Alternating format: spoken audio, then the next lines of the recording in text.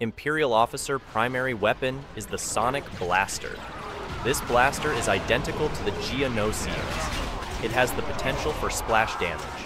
Secondary weapon is the Mortar Launcher. This launcher functions the same as a grenade launcher, with the addition to having a charged attack. This charged attack places the mortar into a grenade-like projectile, but does not have the stick capability as actual grenades. The mortar launcher has more damage upon the press function versus the hold function. Thanks for watching.